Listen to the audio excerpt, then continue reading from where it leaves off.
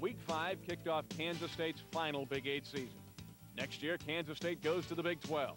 But in the final Big 8 season of all time, Kansas State put its unbeaten mark on the field at KSU Stadium's Wagner Field, Snyder's Sanctuary, against the Missouri Tigers. And it would prove to be a history-making afternoon at Snyder's Sanctuary as the powerful Kansas State defense looked to keep its shutout string intact. Much like the week before, the Wildcat offense went into halftime with just one touchdown on the scoreboard. But in the third quarter, Kansas State got it rolling, following another big play from the defense, this time by freshman linebacker Travis Oaks.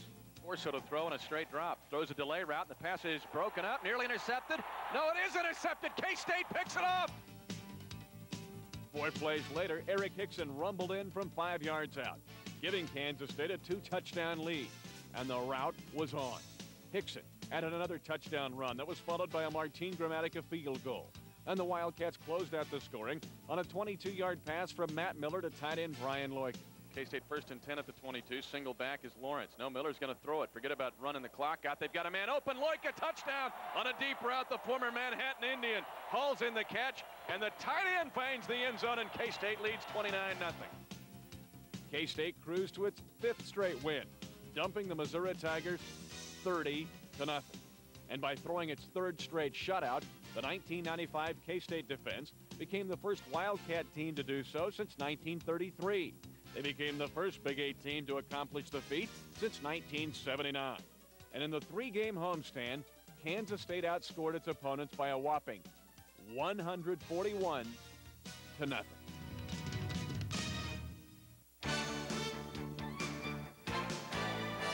Week 6 saw Kansas State back on the road again for a second time this season. And much like at Cincinnati, it was a game that wasn't going to be easy.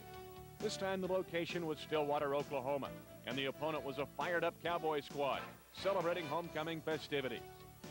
Kansas State took an 11-point lead midway through the 3rd quarter after Miller hooked up with Tyson Schweiger on a 12-yard touchdown pass. Oklahoma State rallied and scored consecutive touchdowns to take a 3-point lead in the 4th quarter.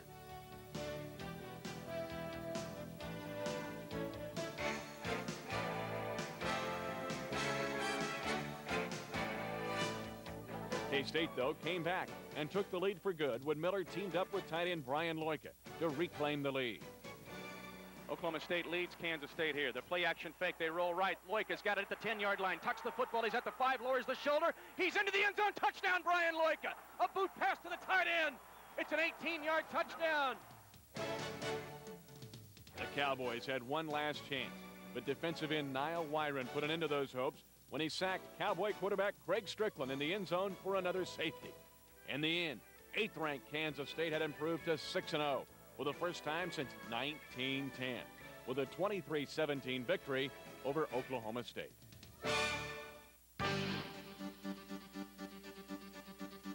In the last 4 seasons, no team in the Big 8 Conference had played powerful national champion Nebraska tougher than Kansas State. And on this battle in Lincoln on October 21st, it looked as if Kansas State might do it again. After stuffing the Huskers on a 3-and-out on the first possession, things went awry for Kansas State as Nebraska used a 79-yard punt return for a touchdown. The Huskers also had a fumble recovery of their own fumble in the end zone for a touchdown.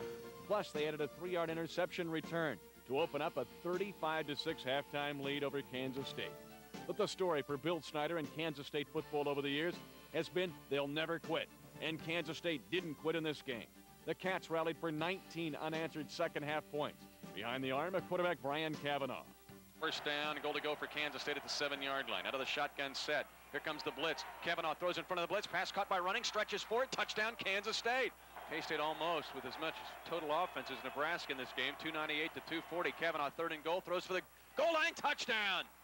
Deep curl to Kevin Lockett. New punter in there now for Nebraska. The Huskers put Bill LaFleur into punt.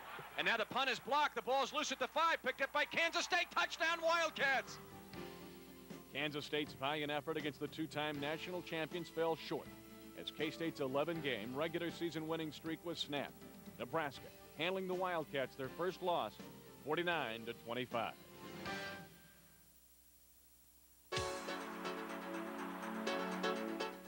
One of the great rivalries in college football down through the years has been the Kansas State-Kansas battle.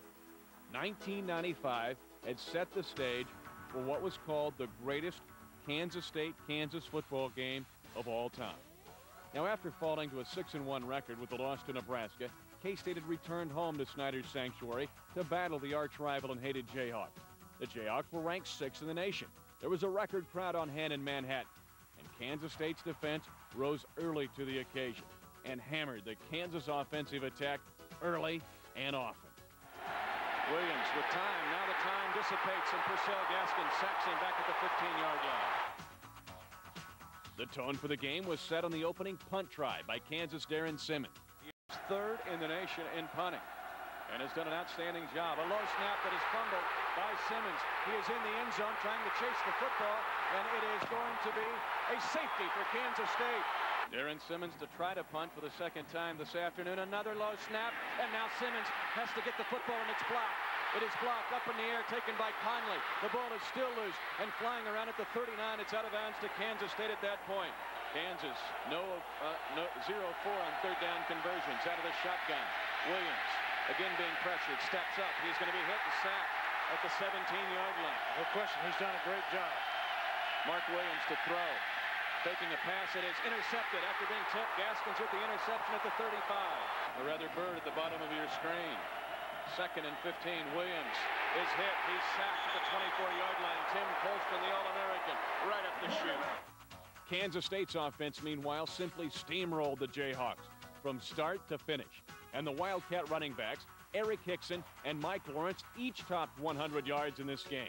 The first pair of K-State backs to accomplish that feat since 1979.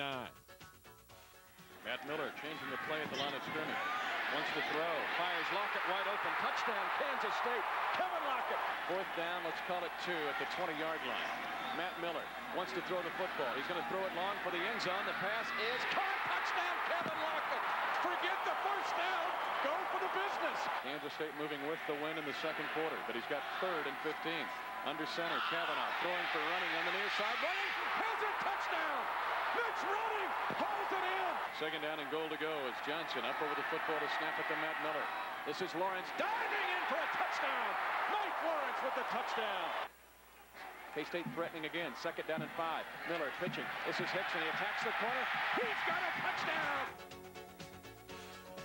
Kansas had come into the game averaging 232 yards rushing, but managed to scrape out, get this, 19 yards on 30 carries, while Kansas quarterback Mark Williams was sacked 8 times and was hurried countless other times. In the biggest Kansas State-Kansas game of all time, Kansas State simply dominated the game from start to finish, rolling to a 41-7 victory.